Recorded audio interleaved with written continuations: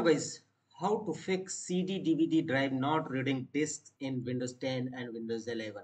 If your CD or DVD writer not working, then here are the fixes. And the first workaround is right click on start button, choose device manager.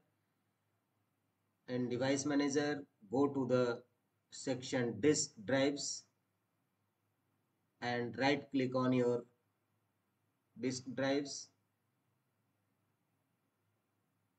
and choose the option properties. Here go to the drive option from the top menu bar and roll back driver.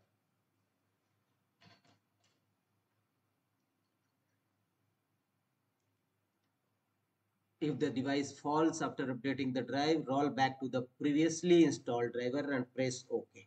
And check your error is fixed or not. If not, again right click on your disk drives and choose update driver and choose search automatically for drivers.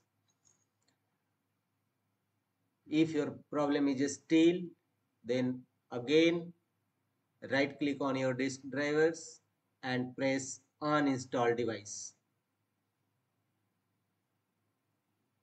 Finally choose uninstall. Once the uninstallation process complete, restart your system.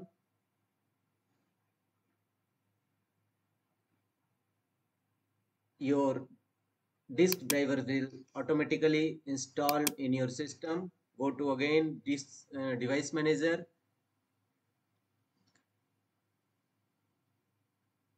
Right click on your option disk driver and choose a scan for hardware changes.